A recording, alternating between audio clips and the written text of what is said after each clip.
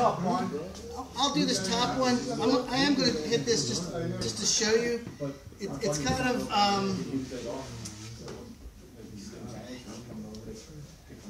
you know, a greater aesthetic look is with no dust, no bumps, no nothing, because everything that you paint over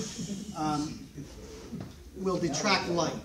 Okay, so when you have something very smooth, baby butt smooth, and you're painting over that, and the paint's laying out, and you don't have bumps and dust or anything like that, nothing's detracting that light to all different areas. It's basically has a nice uniform sheen.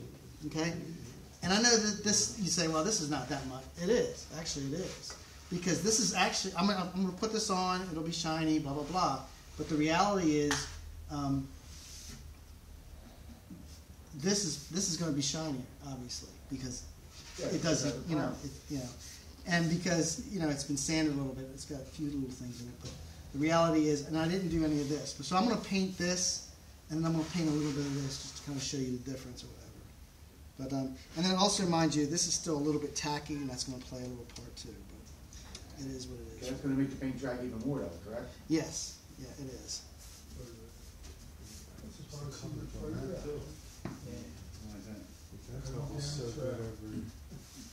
So normally I would, I mean, you can get away with dry brushing it as long as your strokes are around the same. But normally I would wipe them off. So, you wipe the edges off? Yeah, or you can dry stroke it like that, and that's fine on this particular coat.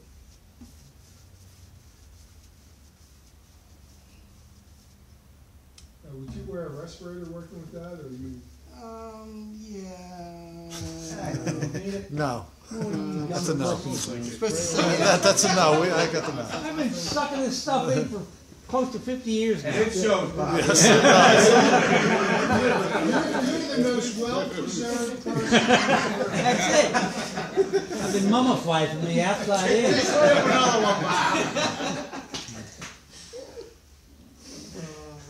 What's the worst it can do? Give you cancer? Yeah.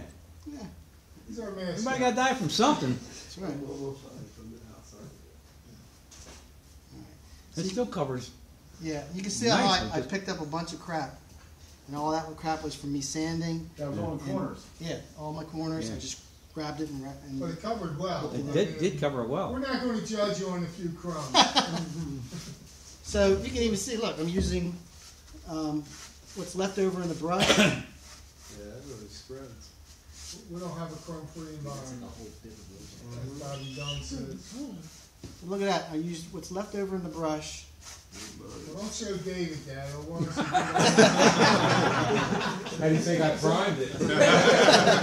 There were parts of that where I was just jamming the brush in there and spread. Yeah, at the end I didn't want as much left in there, so I just. So you show him you got that now. Now he's going to make, oh boy, half the time for material. So remember, this was cut. You get an hour. This was cut a heck of a lot. Yeah. Well, do you need 2 coats or 6 coats? No. So I should have done this. Let me flip this over. In other words, we can never have too much time, Dave.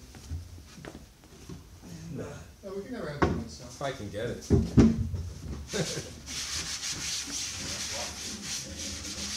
Again, disclaimer. No, this is the uncut.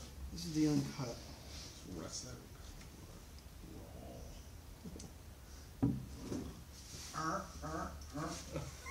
Yeah, that's basically what it's doing.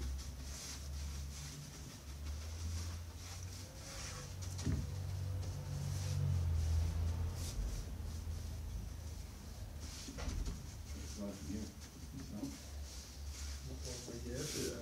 It's both.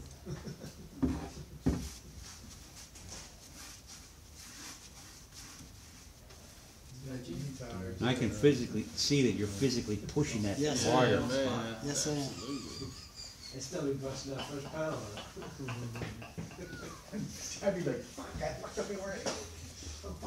it. Quite that fine paint guy out. Yeah, you want it. You're gonna. Your wrists are gonna feel it. I mean. You can see I hit there first. I started stroking down. It's very heavy here, so I'm going to continue trying to drag that and pull it down. Otherwise, it will curtain on me. Okay. All right, this is starting to set up even quicker. But you're getting the gist of it.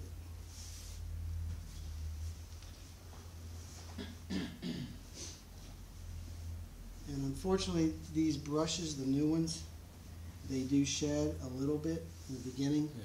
So sometimes I'll take thinner, and I will. All right, I'm starting to feather out here. I'll take thinner and just start cleaning it out or whatever. At least trying to get rid of some of the empty bristles. So you get the gist of it as far as what you need to do and how you need to do it as far as that's concerned. Pick up that curtain. Where? The next panel down, top. Middle panel? Oh yeah, beautiful. That's embarrassing. And we're listening to him. I'm not really a painter. I stayed at the Holiday Inn Express last night. That's the power of thinning it 30% right there. Way too thin to cut. But, not saying you can't do it, you just have to do it a lot thinner. The cover seems to be twice what most products would do. Yeah. Yeah. Sound That's about one right? thing I Yep. noticed, the coverage. Yeah, you tried that with Impervo. Yeah. So, Or advanced. yeah. Or the latex in there, bro. That stuff. And look at that. You know, I curtained and I was able to clean it up and I'm okay for the first coat or whatever. Obviously I would sand it down and hit it with my second coat and cover it really well. But for the most part, it is what it is. So I guess basically if it's going to get too close, you don't have to worry about coverage. That's right. Like, That's right. And that's something that you're going to have to retrain yourself in thinking. And the because- overlap. Yeah. Because domestically, you're always trying to cover it one coat, make sure, because you're on a time thing. This, don't worry about the covers, don't worry about, you'll get it on the second coat. All you're concerned about is the thickness and being consistent. And on that first coat, are you wiping those edges normally, you said? Normally I do. And then only you're because, finishing yeah. off the door? Yeah. Or Or at least say, follow. for instance, that's If the you door. don't, and if you feather them out, Just follow. So you can Yeah. throw them out on the first coat. feather them out on the first coat, you're looking pretty good, yeah. Don't worry about it. I mean, you're really thin. You see how thick this stuff is. So by the time you sand and then coat again, Then they're they won't almost show. gone. Yeah, Then rag the second yeah, coat. they're almost gone. But if you feather those out, then are you just finishing the door off? If I were to, Say you just did those 3 panels, you feathered that out, then are you just going to Yeah, start I would doing just- bringing all that? Yep. Yeah. continue on. Yeah, so that would be pretty much it. And the way I would do that here is boom, and then I'd even hit this and dry feather this in, of course dry feather this in, and then actually go down, and then start here and go all the way down. And that's how I'll finish off that door. And that's and by the time you're done all that, you can look at your panels and make sure you're good to go as far as whatever. But, you could tell a little bit of a difference from when it was thin and when it wasn't thin. I could tell by me brushing how hard it was to Yeah, lay you it. could see how Yeah. hard you're brushing. You really, that's another thing. These brushes are meant to take abuse. So, get in there and use the ferrule, because this is what the brushes are for. That's what, the money they are, because they're meant to be kind of used and abused that way.